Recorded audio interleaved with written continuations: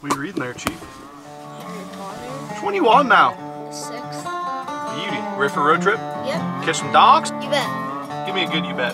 You bet. A little louder. Be like, you bet! You bet! Well, just about anybody fish out here, apparently. That's what I found. We've been working really hard on Max's you bets. It's definitely a work in progress.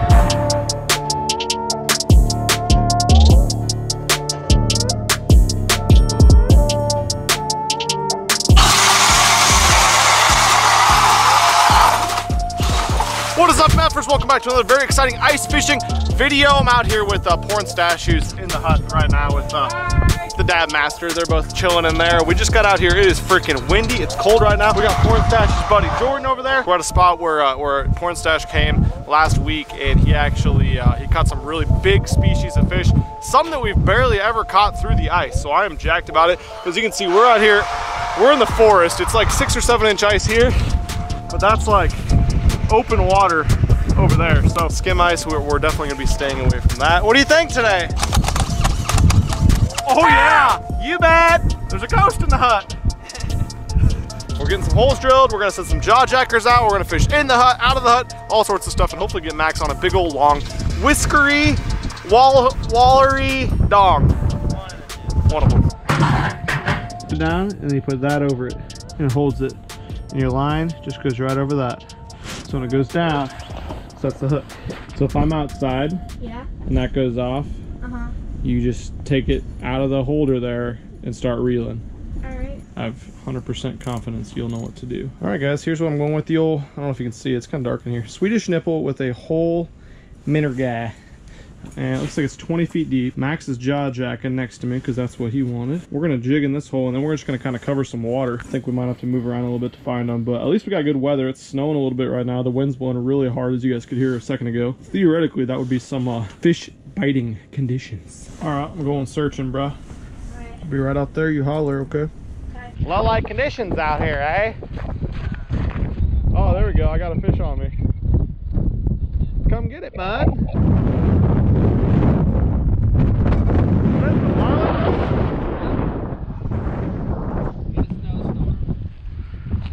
Look at that. That's a good one. No. That'll fill your hole. The backwards toilet guy? Yeah. You bet. Look at that. Mud on his belly. Goodbye, kitty. Oh, you got one. Hook. You got him for real. Max has hooked up. Go easy on him. You got really light line, okay? So just lift up when you can.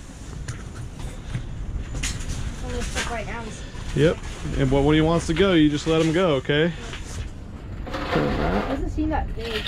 I can't tell. He's actually, they just fight really slow through the ice, but he felt like a lot of weight when you had him. Just go easy on him, and if he gets the hole and takes off, you just let him like that. Yeah, you got a big fish, dude. Good job, Max. We'll just take our time with him, okay? Okay. Keep grinding on him. You're doing great, man. He's just down there a ways. Keep going. There you go. Go easy. Ooh, it's a catfish. Look at him. Look at him go, dude. Easy, easy. Just reel. Keep reeling slow.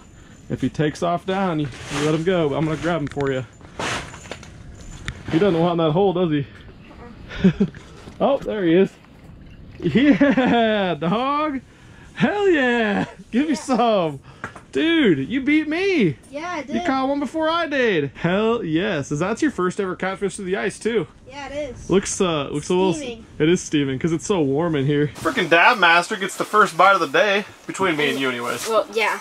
Yeah, dude, nice fish. Kind of took off when he was on that light line. He was coming up slow at first, but then he was taking off, wasn't he? You're good. Yeah. These will catch like when it goes down. See? Yeah. Good time? Yeah. All right, let's get back in the water, dude. We'll put his head down first. Oh, shoot. Watch here. Your hand is right over his spine there. You gotta be careful. There you go. Just kind of lead him towards it. Push his head down. He'll find it himself. Goodbye, kitty. Dude. Awesome. Fun fight? Yeah. Let's do it again. Okay, deal.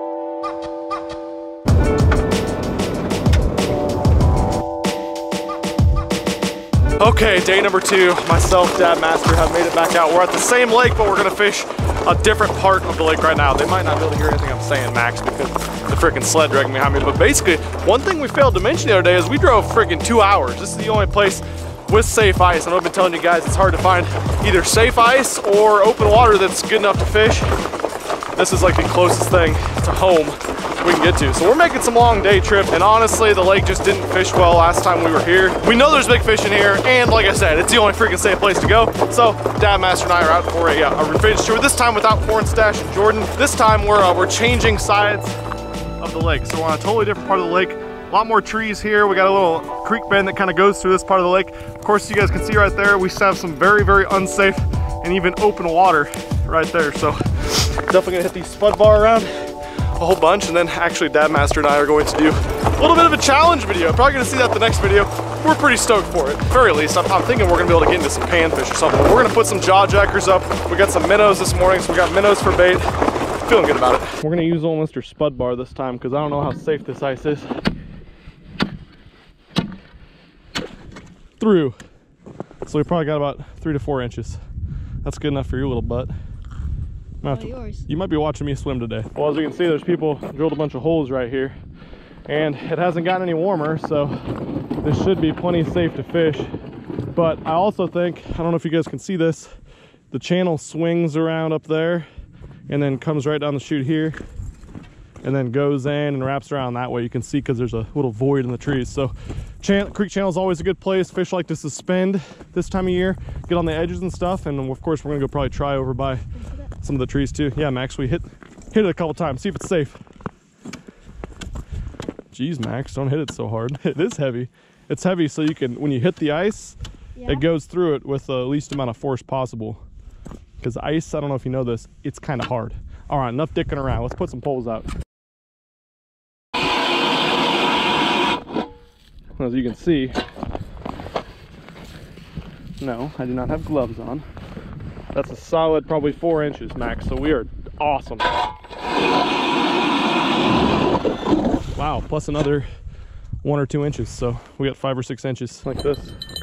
So when this goes off, it starts ringing.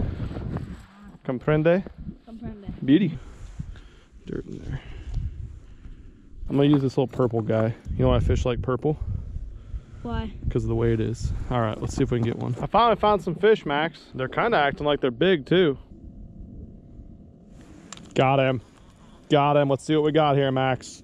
Ah, just a little blue head. Perfect. That's what we're after. No, it's not. This guy acted way bigger than he was. See the little group of them down there by the bottom? There's like right 2 of them. I'm right in the middle of them now. Ice fishing's so weird. Fish just randomly get in the middle of these creek channels or on the edges of them. They don't really relate to stuff. Like open water fishing, we'd go fish a point. We'd go fish a rock pile. Go fish a hump. Ice fishing, drill some damn holes till you find fish. Here he comes. Look how fast he's coming at it. Oh, he bit. If I was a fish, I would probably not eat some random thing floating. Is that that's right? Moving casually. That has, like, literally, what if you had a hook and you couldn't see the hook and there was a cheeseburger in front of your face? Would you eat it then? If there was a random cheeseburger in front of my face, I would not eat it. What if you woke up this morning, you're walking down the hallway, and you saw a cheeseburger on the floor? Wouldn't eat Just it. middle, but you were like hungry for breakfast. You don't get to eat very much. You don't have another option to get food. It's right there in front of you. There's no refrigerator. It's when there's stuff in front of your face, you eat it. If I could see the hook, I wouldn't eat it. And also, a hook can't go through the ceiling of my house. Okay, so if you could see the hook, you wouldn't eat it, right? Right. What if you couldn't see the hook? You just saw a cheeseburger and you're hungry. I would swim over top of it, above the line. I mean, over top of it and swim everywhere above it to see if there's any line. But what if your brain was the size of a pea?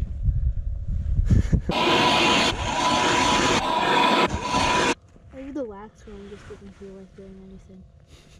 Yeah, I mean, that is a thing. Maybe we need to drop a minnow in his face. Yeah. There we go. Got one. What do we got? What do we got? This feels different. This feels different. Look what we got, dude. A baby catfish. That's funny. I was not expecting that. That is definitely what bit earlier too. This lake must have a lot of catfish in it, Max. Kind of a cool little guy. What'd you think about those catfish we ate the other day? They were good. I asked you the other day. They were good. I know that they were good, but I'm just saying. I asked you the other day what you thought your best seafood you've ever had in your life was. And Max says, meh, those catfish we had the other day were really good. I was like, really? The catfish we had? I switched it to sushi. You switched it to sushi. Okay, I can get down with that. Apparently it's sushi now. But he did say the catfish we had the other day were some of his best seafood he's ever eaten. So, I'm pretty happy with that. We could have kept that one we caught the other day, which, you know, the start of this video, Dad Master was bowed up on. That would have been a good eater size. At that point, though, I didn't know if there's a lot of catfish in here. I don't want to keep a bunch if there are no. Oh, there's a fish on it. It doesn't feel big. Something just set off the jaw jacker. The rod wasn't even bending. Oh, God. That's a tanker gill. Dude, look how big that one is. That's another one of those hybrids. He freaking gobbled it. Deal.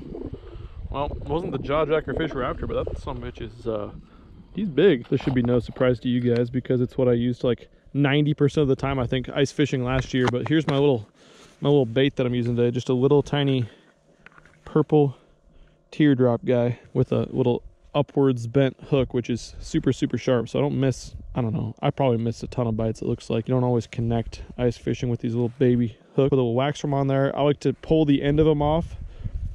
Gummy Worm Boy and I call that splooging the worm because it leaves a nice little splooge trail coming out the back. I think it gives it just a little bit more wiggle.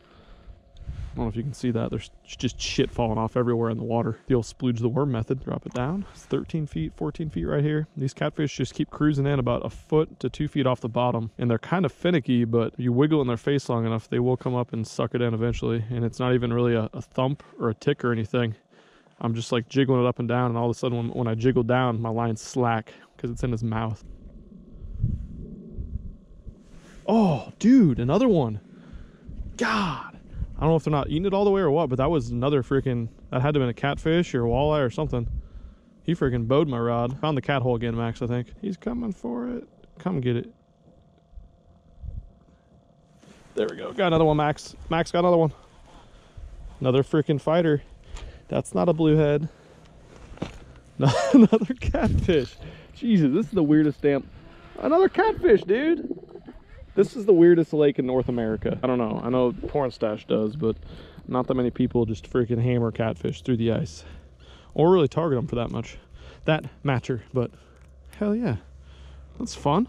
You could actually eat something that small, but we ain't eating them today. Let that guy go. Hey, quit playing with your dinghy. Another fish. Got him. Got him. This doesn't feel like a catfish, or it's a small one. What do we got? Hey, it's a bluegill. Goodbye, Mr. Bluehead. All right, so what are we up to, Max? 3 catfish and 2 bluegill? You know, we are in Nebraska. Usually it's 937 bluegill to 1 catfish, so I'll take it. What do you think? Pretty boring video? Pretty terrible? Or was it good? Huh? Okay, as you guys can see, back home, back in Nebraska, that's why I did some ice fishing, but I went from Texas, came home to Nebraska, had Max for the weekend, and so we're like, you know, he has a couple days left off on his winter break. We decided we'd go out and spend some time in the outdoors, do some ice fishing, and even though it wasn't very productive, we had a good time doing it. He caught his biggest catfish ever in this video, so shout out to you, Max. Another video with him coming tomorrow, actually, so be checking for that one. We did a fun little challenge video. He had a good time, and it ended up being a success.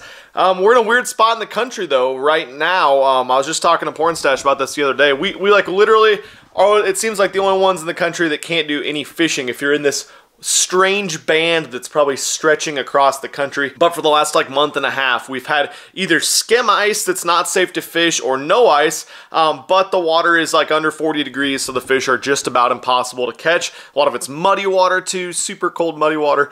Not a fun thing. It's like everyone north of us can go ice fishing, everyone south of us can go and have some decent open water fishing, especially if they're close to power plant lakes and stuff like that. Fortunately, unfortunately, have a giant storm system coming in, and it's going to bring some very, very cold weather with it. So that means 2 things. One, when we get that in the next couple days, we're going to be back out doing some more ice fishing in this area. We're finally going to have some safe ice, but unfortunately it means it's probably going to be like, I don't know, below 10 degrees every time I'm doing some ice fishing too. So take the good with the bad. It's kind of the life of this whole YouTube fishing type deal. But yeah, it's been an interesting couple weeks. If you guys follow me on Instagram, I kind of shared some of my sentiments, getting freaking death threats from 12-year-olds and shit. It's been freaking crazy and out of hand. If you guys want some more insight, I'm actually, in a couple hours here, I'm about to go on Luke Duncan's podcast, so go check out Luke's podcast. I'll link it down below. I'm not sure if that will be posted yet. I think he posts podcasts on Sundays, 2 a week, I believe, so maybe Sunday and Wednesday. I'm not sure when it plans to go up, but I'm going to be on his podcast. We're going to be talking all different types of stuff that's been going on, kind of telling my story in this fishing YouTube journey, as well as some of the controversial stuff that's gone down the last couple weeks, and kind of the future of everything that I'm going to be doing and what goes into being a professional YouTube fisherman. But thanks so much for watching this video, guys. I will link everything down below, including Josh and Jordan's channels. I'll catch you guys very soon on the ice, open water. Who knows? We'll be fishing, though. See you guys.